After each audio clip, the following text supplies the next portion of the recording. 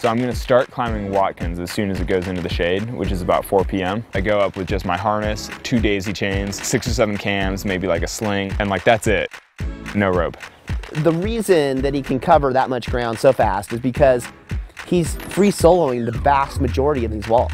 Ideally, I would just free solo all 3 walls, except that they're too hard. So when I get to the hard parts, you know, I pull on gear if I need to, or I step on bolts, or, you know, do whatever it takes to like get up it. It's not free climbing, it's not aid climbing, it's by any means climbing.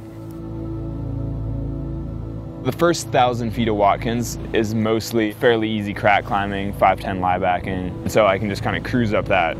But then about halfway up, it starts getting a little thinner, a little more technical, and then it all starts going downhill.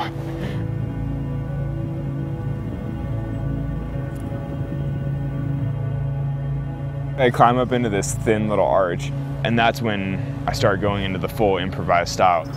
Just make myself a little spider's web worth of like small gear and clipping it all together, and since I don't have a rope on me, I just have to place gear and clip my daisies into it.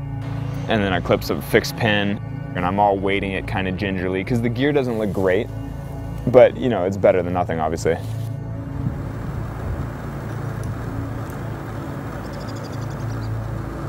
And then eventually you get into bolts. And then the bolts, I mean, you feel safe and you're happy again, except that the bolts are too far apart just to clip one to the other.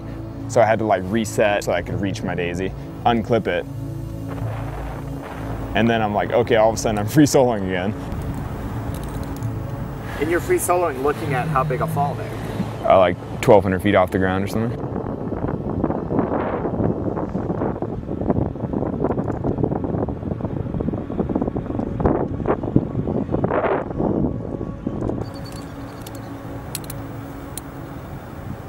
I feel like I should have a disclaimer on this because like basically you should not do this, even though I love it and I think it's so fun. Oh,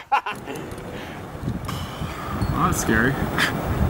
I think one of the hardest things for me in this whole daisy soloing is the transitioning between free climbing to aid climbing to pulling on gear to clipping into bolts, because it always is such a relief to clip into a bolt when you're doing some hard technical stuff.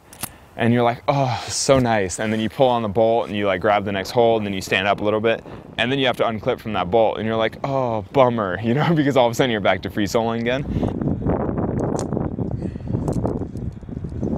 And so it's that constant transitioning back and forth, you know, from now I'm safe, Yeah, buddy. now I'm not safe, now I'm safe, now I'm not safe. You know, like that's like kind of mentally hard on you.